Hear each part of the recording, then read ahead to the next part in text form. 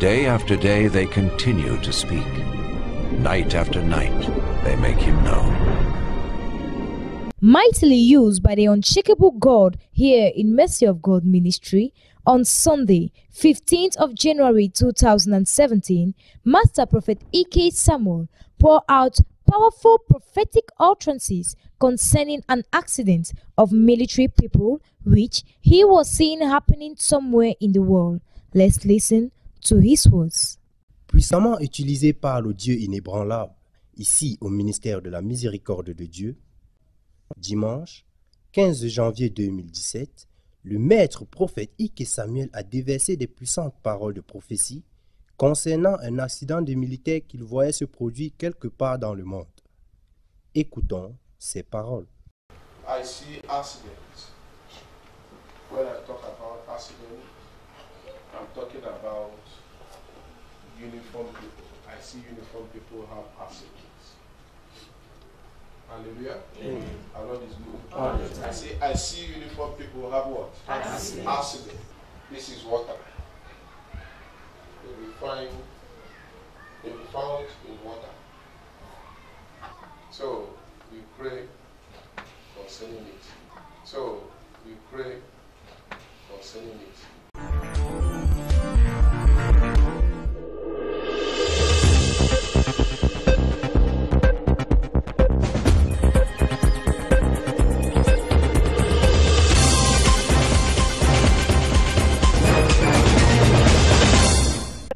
Good evening and thanks for joining us on the 7:30 news. I am Ben Menu Pufong. Search operations are intensifying off the coast of Diboncha in the southwest region to fish out 34 military personnel declared missing after their vessel capsized yesterday. The naval vessel, baptized Lumundemba, sank at 6 a.m. yesterday while on a routine mission. 3 of the 37 military personnel on board the vessel have been rescued as the search to locate the vessel and the 34 others intensifies. I see accidents. When I talk about accident, I'm talking about uniform people. I see uniform people have accidents.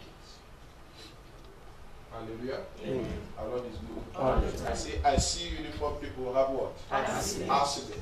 This is water. They will be found in water. So we pray concerning it. Hi again, thank you very much for tuning in. Let's begin in Cameroon, where more than 30 people are missing after a military boat sank just off the country's northern coast. The vessel belonged to the Rapid Intervention Brigade, an elite army unit that's been fighting Islamist militants Boko Haram in recent years. 37 people were on board when that boat capsized. 3 were rescued. 34 people remain unaccounted for. Well, earlier we spoke to our correspondent in Cameroon, Zigoto Chaya, for the latest on what authorities are still calling a rescue mission. The ship was heading to the Bakassi Peninsula that borders Cameroon and Nigeria to refuel the Cameroonian military base that is found there, the Rapid Intervention Battalion.